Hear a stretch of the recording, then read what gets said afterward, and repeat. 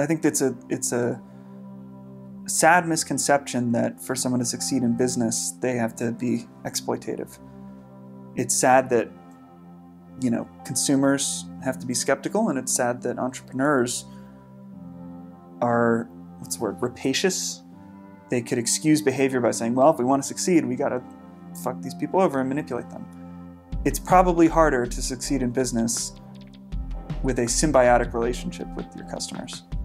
But it's a lot easier if you are in an advertising-based business where you have 3 total parties and your customers are advertisers and your users are just eyeballs.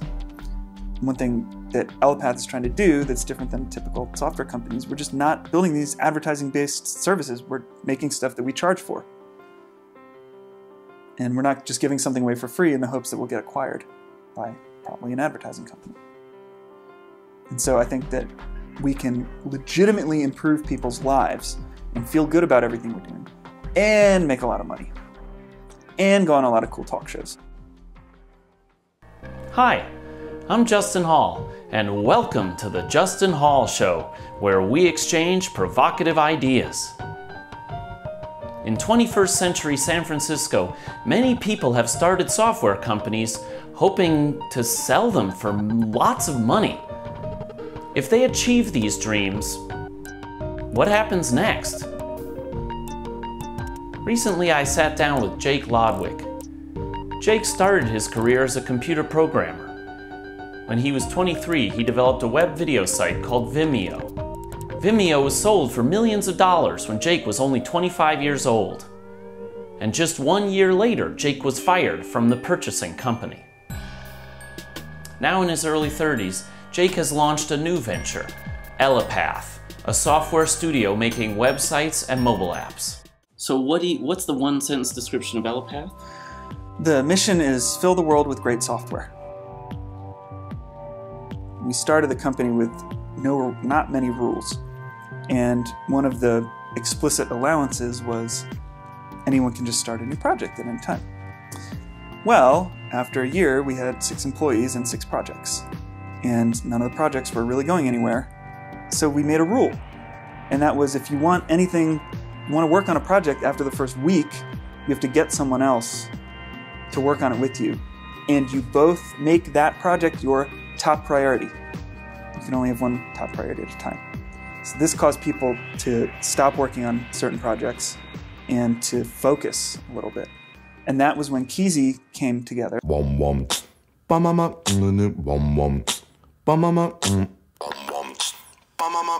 And that was when Exposure came together. And those are 2 things that are very good pieces of software, and they have their own little teams inside of the larger company. People have this thing in their head where they want someone to be making the decision and to be the boss and to be like the ultimate authority. And I think there's just some weakness to that. There is the role for that boss, but I think a company where people can think for themselves and have the confidence to make decisions and deal with the consequences if they're wrong is going to be a much stronger, more durable company. Somehow Jake has already planned his departure from this new company.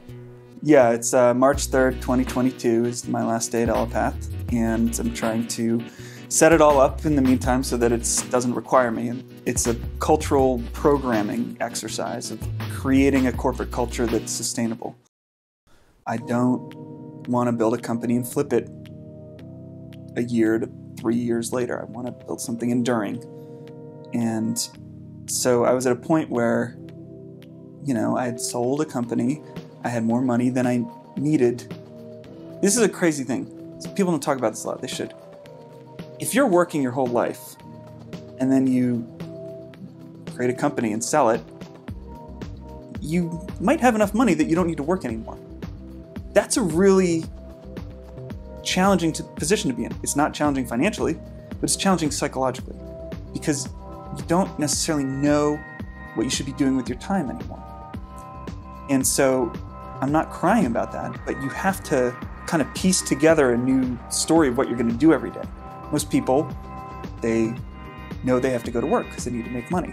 So it was for me for a while, and then at some point I didn't have to do that anymore. And then I got fired, so I didn't even have the job anymore. You know, I had to decide what I was going to do with my time, and that was, so I might as well build an idealistic company.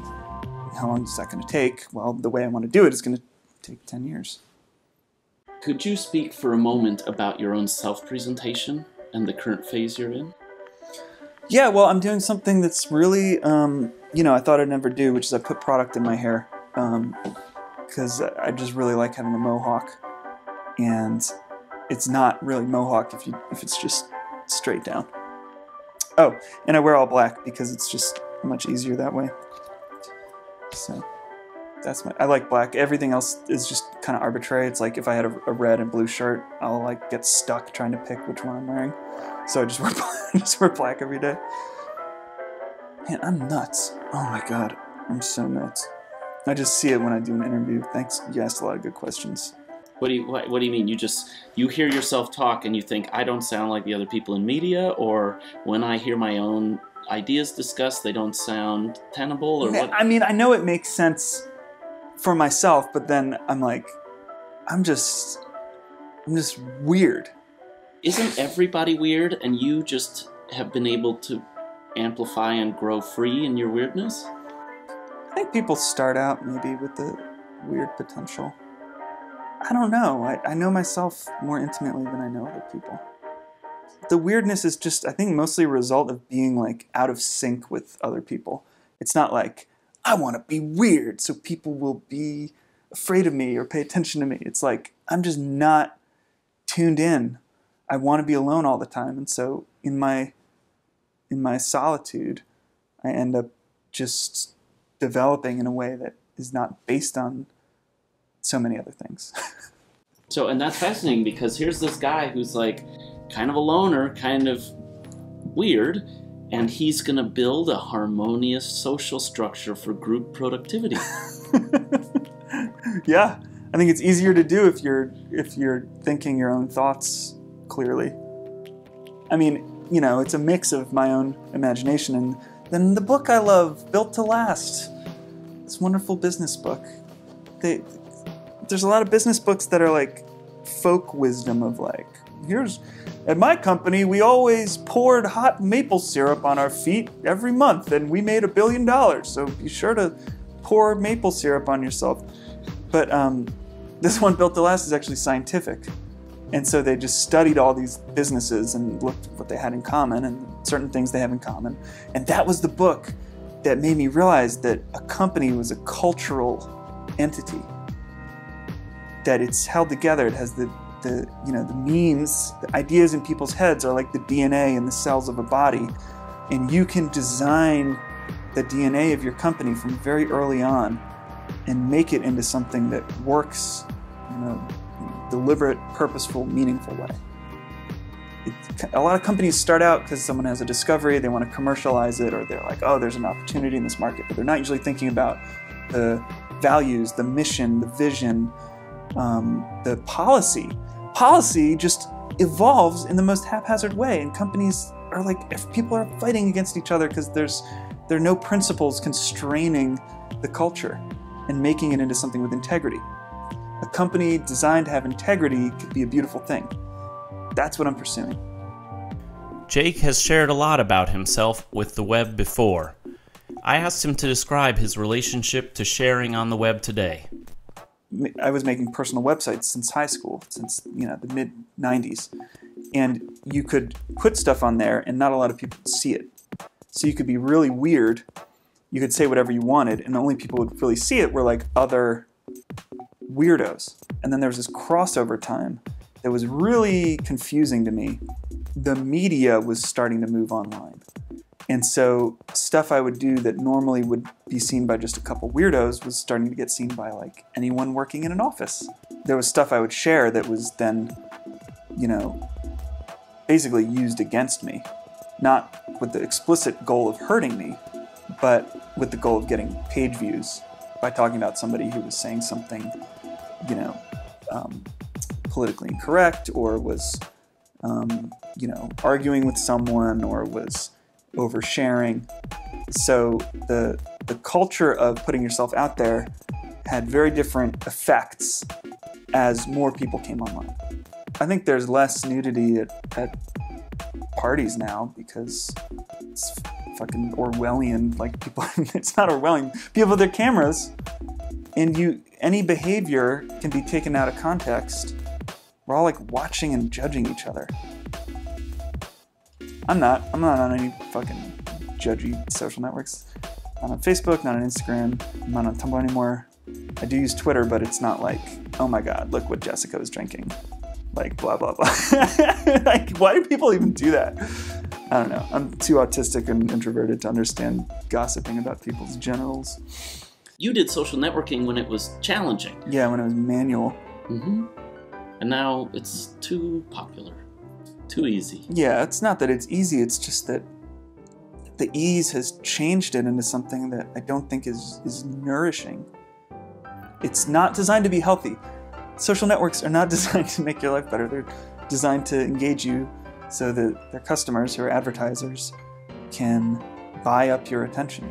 And so if something isn't optimized to make your life better, it's probably not going to make your life better. These things are designed to exploit your weaknesses and take advantage of psychological facts about humans. So I avoid it because it's just this dystopian. Oh my god, I hate it. I hate it so much. I mean, if you think about it, we all carry around research portals in our pocket. Every day people are doing research, but they're doing research on what TV shows their friends are watching. You could do all sorts of amazing stuff. Find out when Poland was founded. I mean, you can find out anything. Find out the atomic weight of cesium. What is that? 5 decimal places. But then you can find out like equally trivial stuff about people. And it's just usually not interesting to me. So that's why I play The Last of Us on Sony PlayStation 3. The incredible post-apocalyptic zombie game. Zombie game trivializes it. It's a relationship game. It's about the relationship of a man and a girl in this awful environment. It's got shooting. It's got stealth. Fungus, cordyceps virus, which is a real thing but not for humans.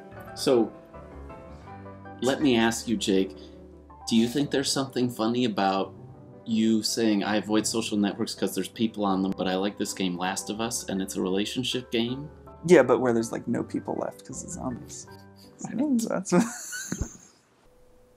So thanks to Jake Lodwick, and thank you for watching I Make the Justin Hall Show.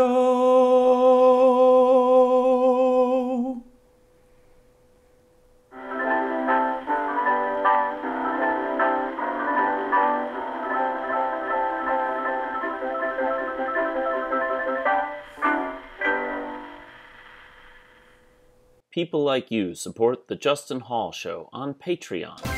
Visit patreon.com/Justin.